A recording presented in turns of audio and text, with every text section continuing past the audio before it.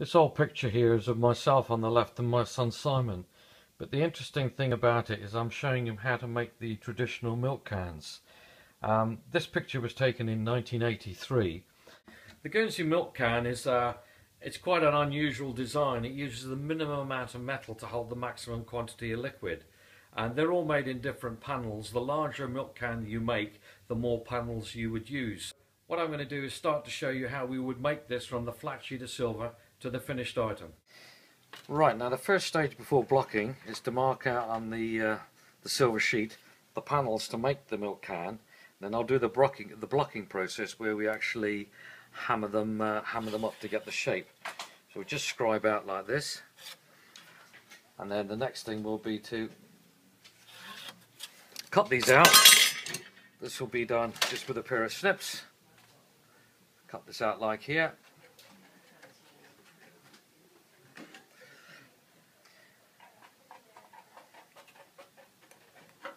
Just follow the lines around.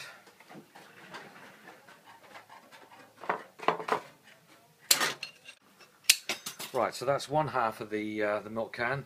Then I'll do exactly the same with the other, and then I'll take them over to the tree trunk and start to block them up.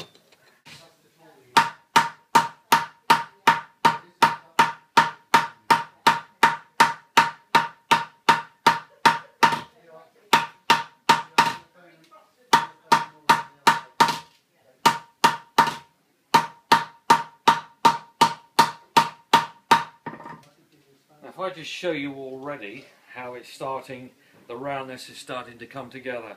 So I'll carry on doing that all the way through until I get them up to the correct shape to form the top section of the milk can. Now I've finished the blocking, you can see the two halves of the milk can, the top section as they come together.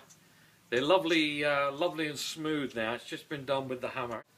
Right, this little tool here, this is called a swage.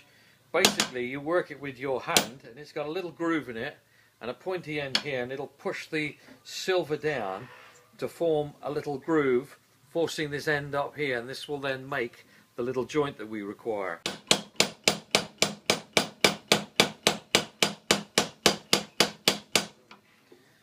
So you can see what's happened with this one side. You've got this beautiful area here. I'll do the same with the other side, and then this section here is going to be folded back and it'll fit in there tight.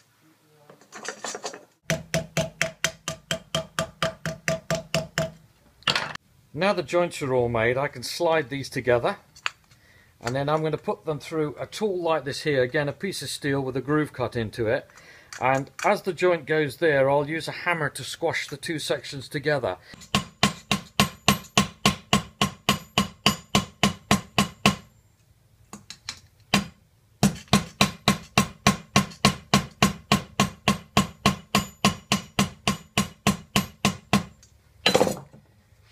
Now we have the two halves of the milk can ready to trim up to get exactly level across the top.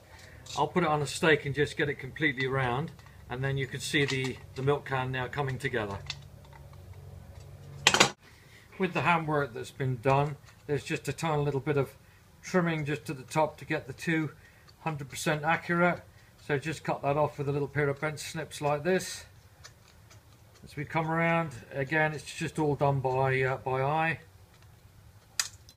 This tool here is a jenny, a very old tool as such like that. It's got two wheels, and as you turn the handle around you can put a piece of metal, or in this case the silver, into the wheels here, and you can throw out the edge, so that it means that I'll do it on the top section here, I'll throw it out, then pull it back in on itself, and then I'll get a perfect fit of the two sections. So if you just watch this a little bit, adjust these for the thickness that I require. Pull that down so that the metal is just biting. Turn this around to start with very slowly, just to get it so that it goes around accurately.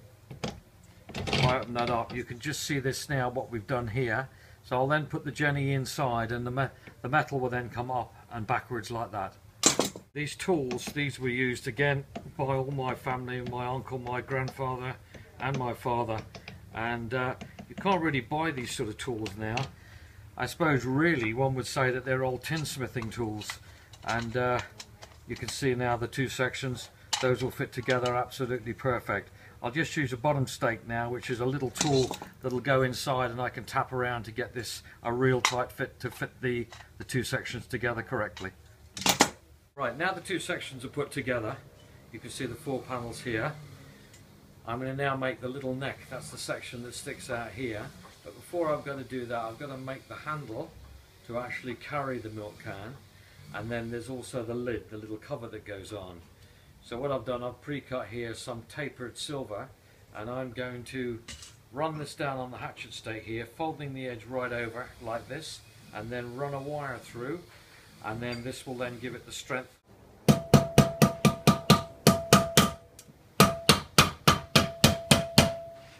Silver wire is just going to go through here like this, and then that'll be tapped up right over.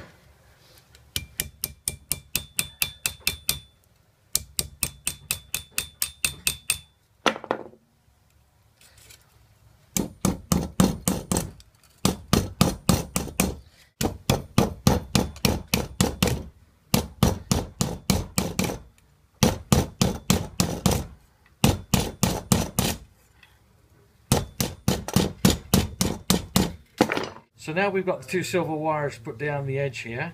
It's going to be put through the jenny again, adjusting the guides, and this will then raise the 2 edges up as I require them. That's one side there, and do the same with this one.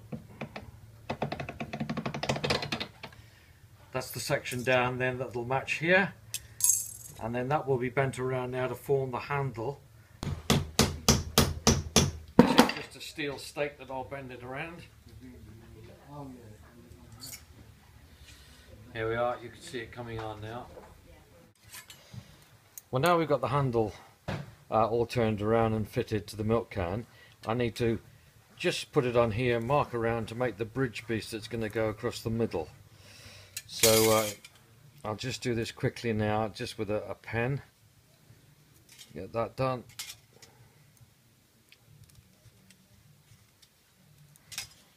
Now what we've got here, you can probably see, I'll fold this down here, and that'll form that sort of what we call the boss that goes across the middle section in the handle there. So I'll cut that out here now.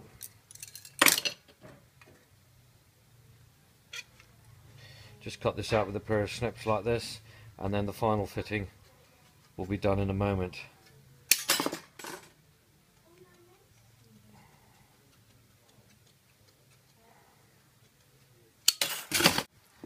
Right, now bend this section down like this, just by pressing quite hard. It's very important to fold this completely even, so that I ended up with the 2 sides absolutely fitting perfect. So that's that done. Now you can see all I've got to do is fit that to drop in there, and then that will go onto the can like this here. Now we've got the bridge piece fitted, I'm just going to silver solder it in, and then that'll be the side handle finished.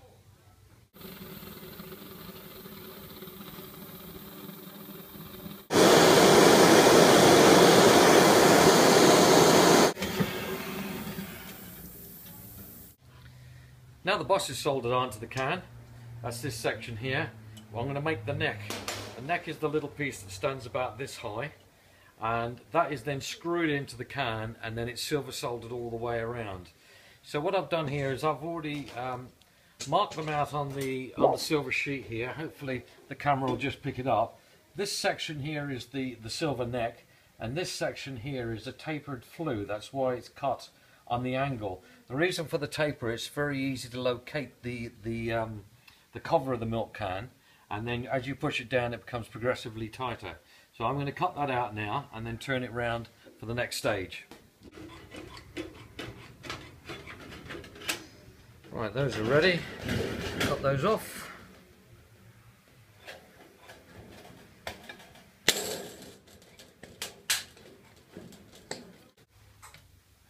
Now on the steel mandrel, just get the mallet, take the 2 ends round, and by hand turn this around.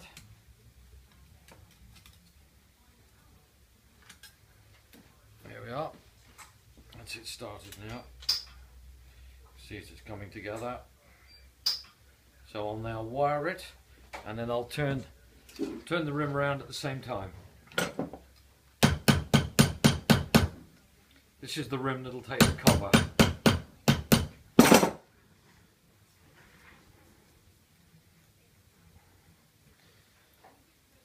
So that's done, and you can probably see it's just on the taper the way I've cut it.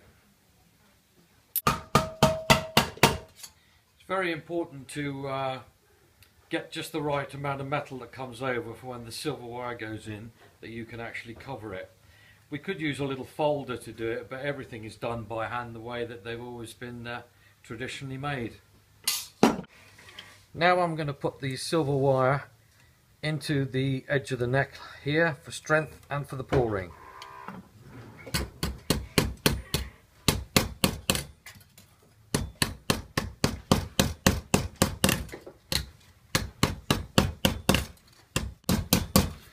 Right, that's that done. I'll just make that fairly tight by going on a stake like this and knocking that back, and it closes it right up very, very tight. Then it'll be turned around and silver soldered together. Just let that bubble away for a minute, and then have a nice white flux over it. I can then get the high temperature and silver solder straight down that middle joint. What I'm going to do now is take the milk can apart, and then this neck here that you can see, I'm going to screw it in. You can probably just see as I work like this, as I turn it round, I can screw the neck right into the can. So here we are, like that. I'll tap that up to get a really snug fit. That will then be soldered in, and I'll solder in the other half at the same time.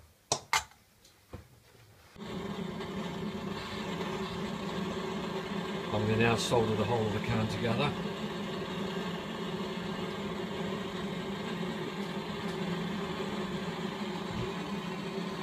Just finished soldering all the sections of the milk can together. They've all been silver soldered around the joints, hence you've still got the staining on them. The next thing I'm going to do is put the base on. That's that little piece here with the Guernsey hallmarks on. What we've done on the base of this can, we've just put that this Guernsey can is the one that's featured on YouTube.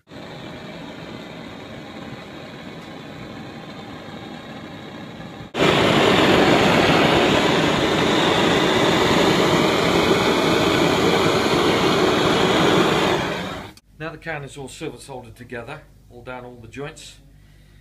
The side handle has been made, ready to be silver soldered on, but I've just been working on the little rim. This is the piece that'll take the cover.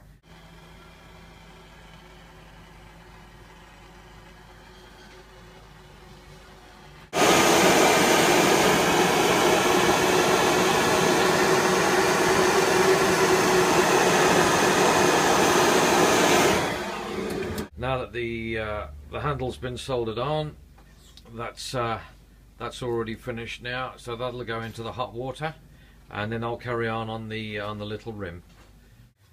Just marked out the circle here. This is going to take the top cover, so we'll cut that out, and then that'll be ready to start to block, to actually dome it, to shape it before I spin it over on the jenny and fit it then to this top cover. So just cut this out here. A lot of the time it's easier to cut with snips than with a piercing saw. There we are. So I'll then start to block that. Now I'll start to shape the disc just with these hammers here.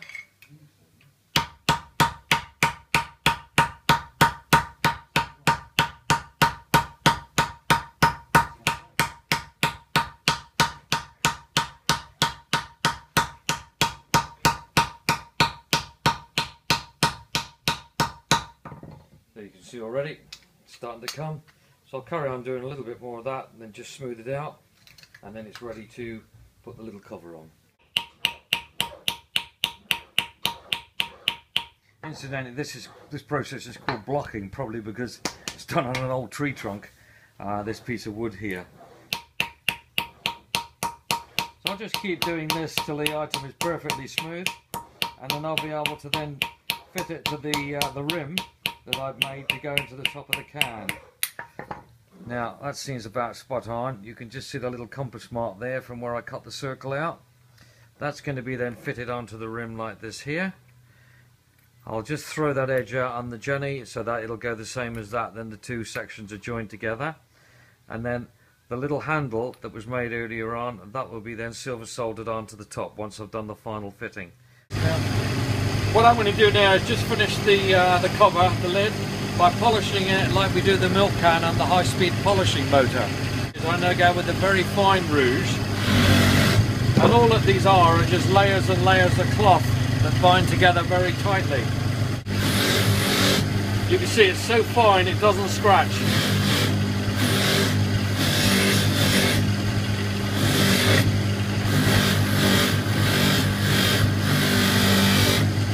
Right, there we are, that's the cover now finished. I'll just do the same with the milk can, and then the whole item is now complete. Here is the finished milk can. I hope you've all enjoyed watching me make it. Call back from time to time to see any new videos that we're producing. Bye bye.